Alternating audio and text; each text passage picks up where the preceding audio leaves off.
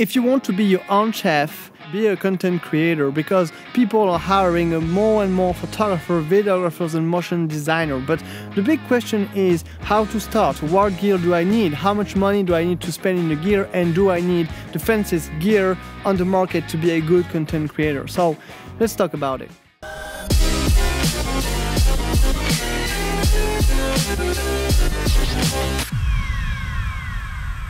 Hi, I'm Max and I'm a content creator, and on this channel we discuss about filmmaking gear, the creative process and how to become a better content creator. After this pandemic, which is not done yet, it has never been so accessible to become a content creator because everyone needs your video skill, your photo skill, your motion design skill. So consider subscribing to jump on the bus.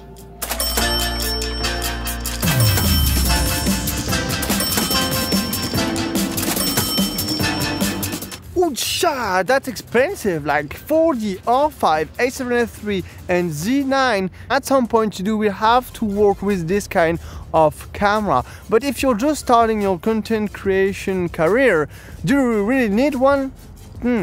As a beginner, you don't feel confident, you're not ready to start, you don't want to jump, you don't want to spend a lot of money in your gear because you don't have the money or you don't know if you are going to succeed. But don't worry, because today's questions are related to your need. You want to be a content entrepreneur right now or in the future? Well, do you need to dream about those fancy cameras? Do you need them? And what is the future going to look like? I am opening this subject today because I sometimes watch a lot of videos about those fancy and pricey cameras, and I do feel like I'm losing my time because I don't need this specific camera to do this video, or I don't have the budget.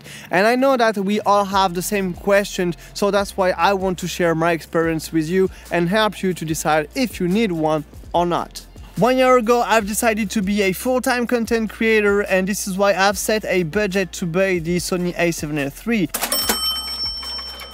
And because I want to help you to decide whether you need or not a fancy camera, I'm going to share with you the choices that I made and the habits that I have now, so you can decide for yourself. First thing first, when I started, I didn't know what the light was going to be. I didn't have any light anyway, so that's why I've decided to go with a full-frame camera. I remember when I did this video for a bakery, it was all dark and red, and I didn't want to have any noise in the image. So going with a full-frame camera, it's a good choice if you don't want to struggle with light. Then I knew that I was going to shoot in 4K because I'm exporting in 1080p, and shooting in 4K allows you to crop in the image without losing quality. And finally, I mainly shoot in 24 frames per second, 60 frames per second, and sometimes in 120 frames per second when I really need. So for those three reasons, I think I made the right decision by buying the Sony A7S III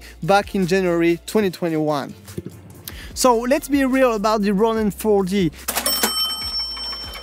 This camera seems incredible. It's like a 6K or 8K camera on the only 4-axis gimbal in the entire world. So the price is not surprising me, but this camera is heavier and bigger, so it's not made for all types of video. It's not made for someone moving from one country to another. It's more for a tiny crew or a business growing.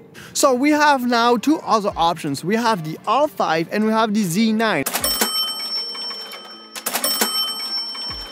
And I don't want to talk about the R5 because I don't want to be rude, but the Z9 is going to help us to understand what is the future going to look like. And I know this option is more expensive, but you're going to understand with just two specs that this is the future. Okay, it's $2,000 more than the R5 and the A7S III, but it's shooting in 8K and you have internal ProRes RAW.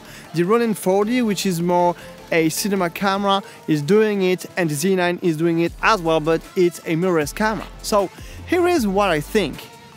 I'm not a guru, but I really think that in the next 5 to 7 years, all the cameras around $4,000 and more are going to have 8K and ProRes RAW. Why 8K? It's because more and more devices nowadays allow us to watch 4K videos. So you will need a 8K camera to produce a 4K video, so you have flexibility when you're editing. And why ProRes RAW is just because we love flexibility as content creators, and progress raw is allowing you to bring back darkness 5 to 7 years.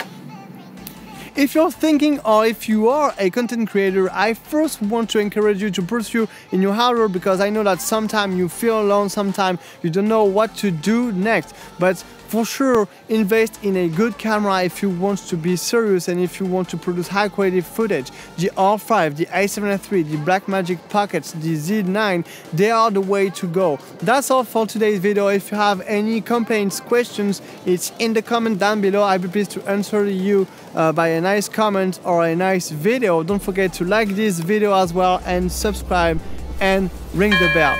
Till next one, you can watch some videos at the end about MacBook Pros and stuff. Take care.